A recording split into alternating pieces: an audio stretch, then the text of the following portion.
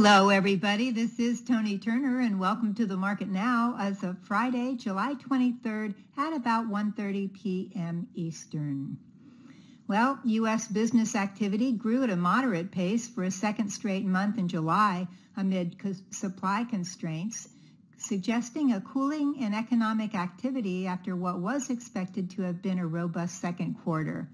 Even with the boost from government money fading, the economy remains supported by strong demand, with households having accumulated at least $2.5 trillion in excess savings during the pandemic.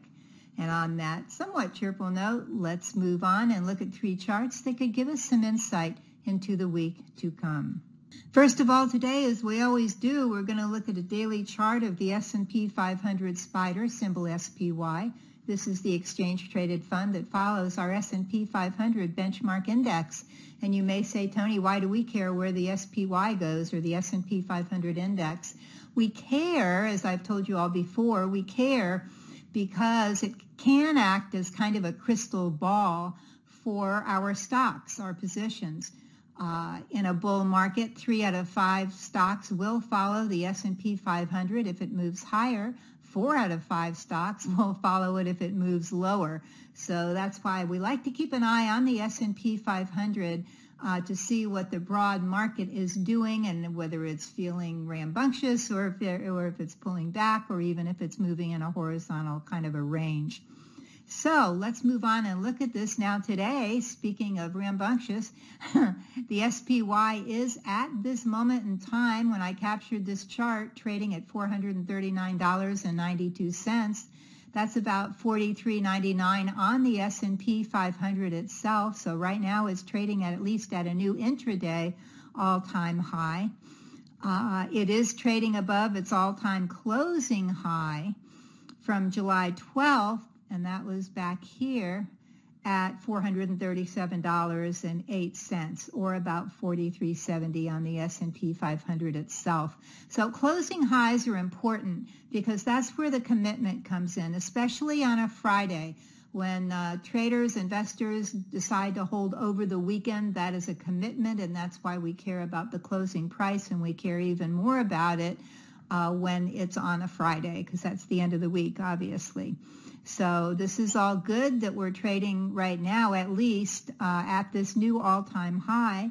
Now we can look back here and see Monday of this week, the past week, the SPY right here was sitting on its 50-day moving average.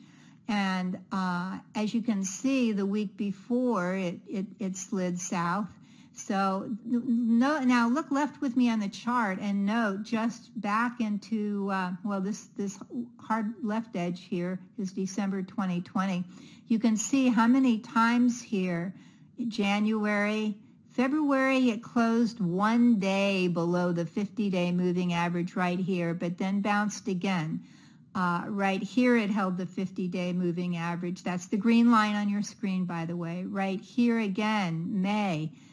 The S&P 500 SPDR held the 50-day moving average. So you can see what an important major trend line this 50-day moving average, the green line you see, is acting as. We had one small close in June below the 50-day line, but it didn't keep going south. This 50-day line, 50-day moving average, has become very, very important. We knew it was, but this is very clear. To see how the 50-day moving average is a very powerful, at least right now, support line for the S&P 500. Right now, today, the 50-day moving average is at $424.71. So if you can see that on the screen here, you may want to take note of that. Now, we did talk, I know I've been on vacation for the last couple of weeks, we did talk about the RSI looking like it was getting in the overbought zone. It didn't quite get there. This is the 14-day RSI. But again, the SPY pulled back a little bit, again down to the 50-day moving average now at 439.92. So now we're going to say that we have new resistance at 440, at least for now, temporary, but that's where it is.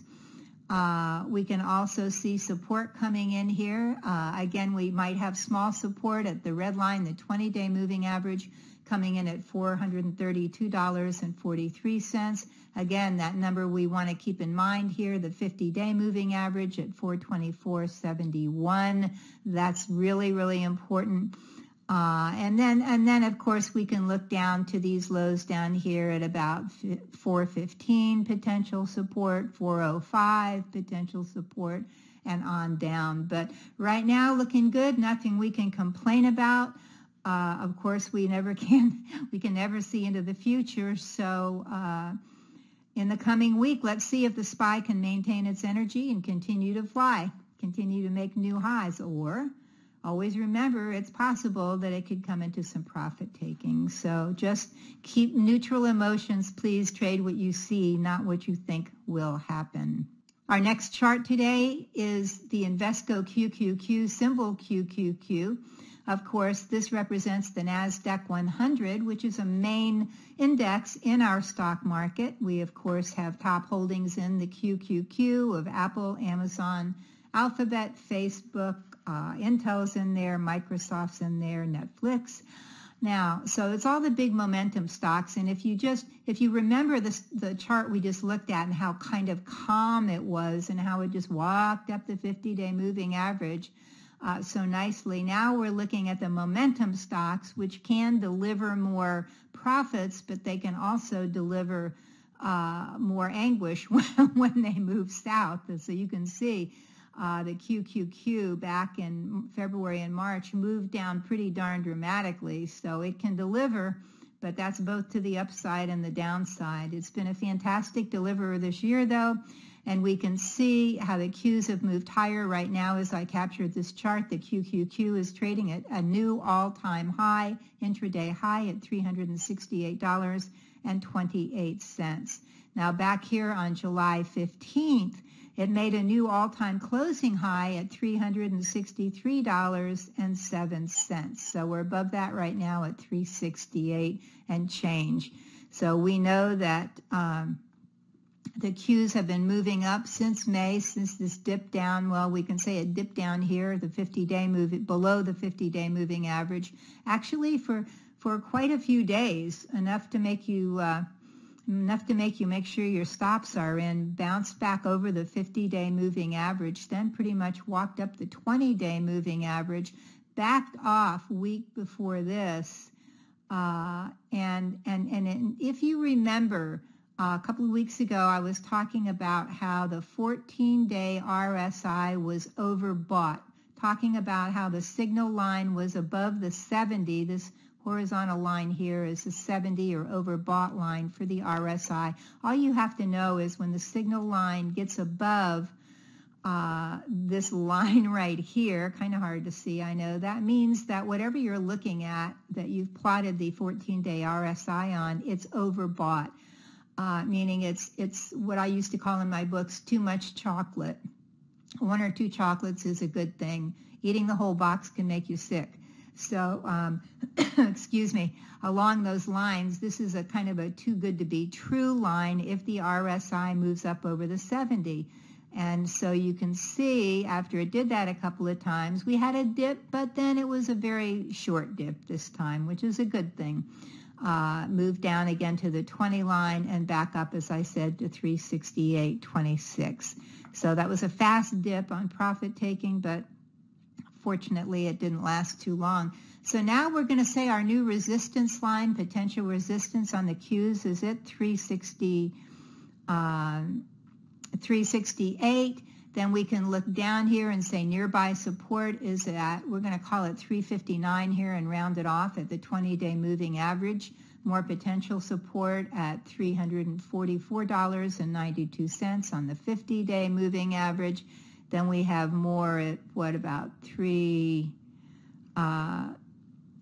down here at about 320, just about close enough where the 200-day moving average is coming in. That's important, but I don't think we'll have to worry about that anytime soon.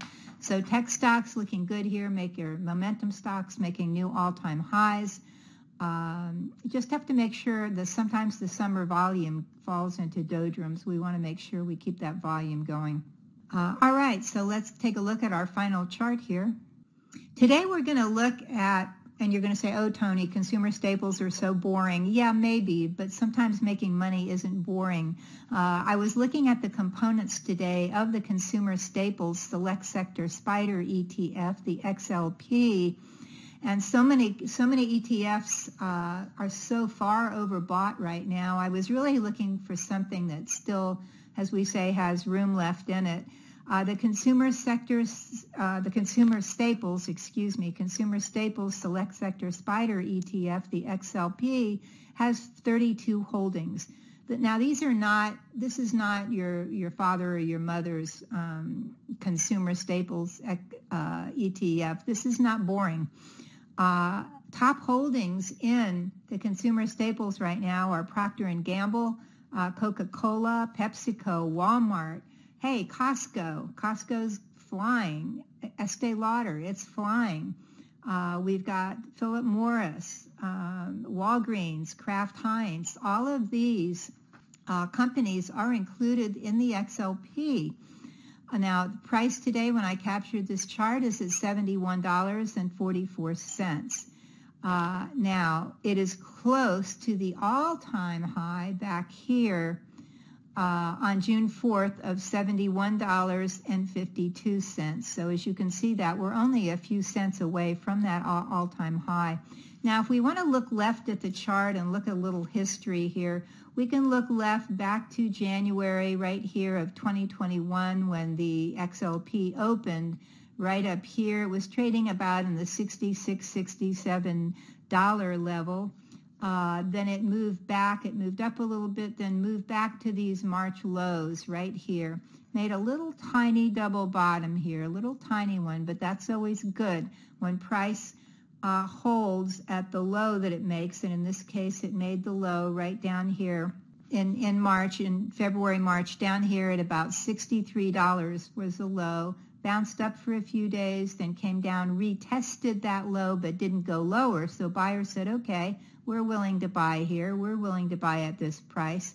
Then the XLP shot up back over its red line, the 20-day moving average, green line, the 50-day, and really made a wonderful, very quick and very sturdy rebound here. Moved up, stayed over the 20-day, then kind of waffled around here. Didn't know what it was going to do. Moved sideways, fell back down too. But now we can draw a trend line here. See that?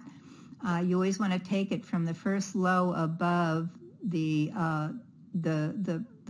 low that it made. We're going to start up here. We can stretch this trend line from here to here. So now, extending that trend line, we see the XLP pulled back again in June, but now it's starting higher. And yes, I know it's not as exciting as a lot of the tech stocks, but in the summertime, I like to be a little bit defensive because one never knows what's going to happen. And I like to keep a little bit of my portfolio in stocks that deliver dividends or that are consumer staples, because in this ETF, of course, there's food and drugs, something that we always need, and a lot more. So just keeping an eye on the XLP here. Again, it's now today trading above the 50-day moving average. The 20-day moving average looks poised and ready to cross above the 50-day moving average. We'll have to see if it does that. If in the coming week, and the 50-day moving average right now is at $70.41. Okay, that's where the 50-day moving average is right now. Again, price is trading at $71.44. So it's about $1, about a point difference here above the 50-day moving average. It's a pretty good setup here. Of course, one never knows what's going to happen. In the coming week, if the XLP stays above the 50-day moving average at 70.41, and if the market stays positive, if the market stays positive, I will add a small position of the XLP to my trading portfolio.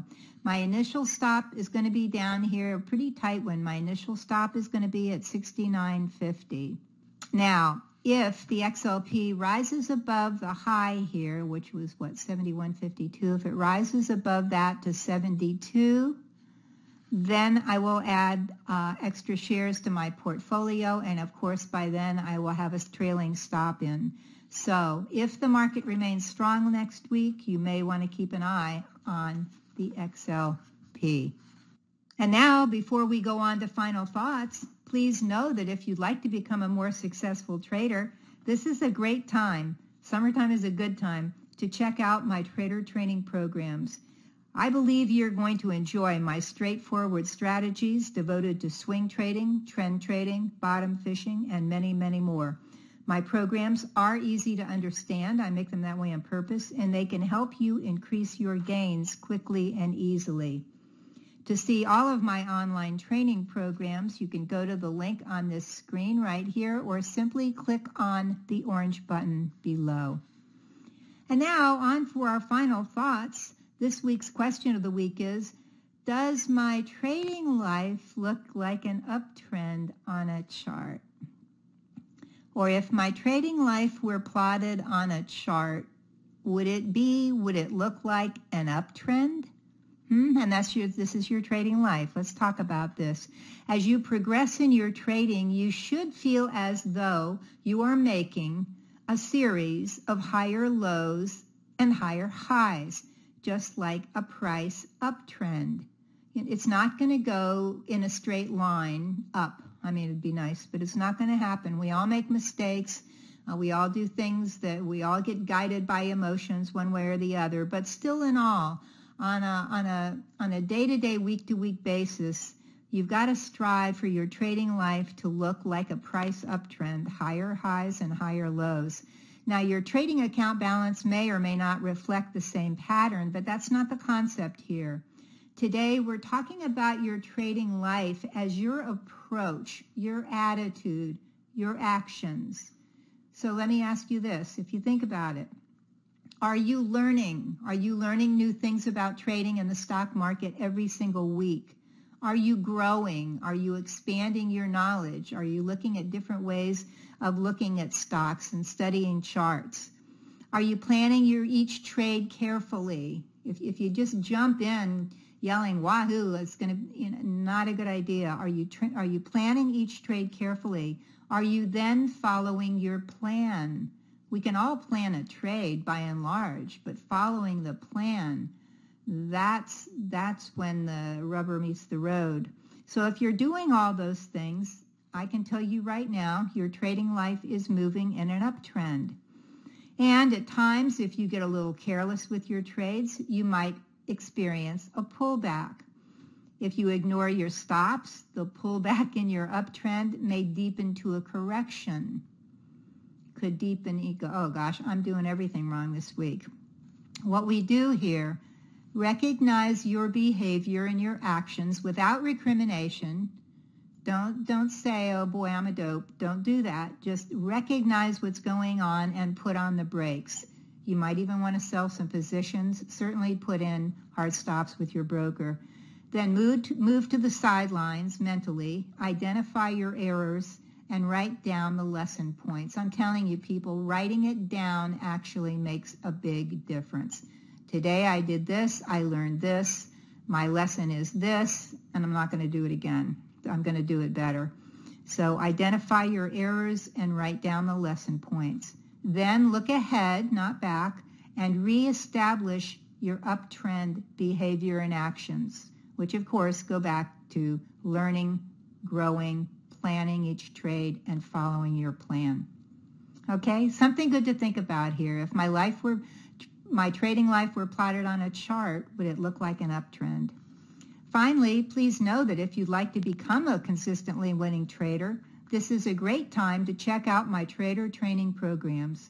To see all of my online trading programs, simply go to the link on the screen again, or again, simply click on the orange button below.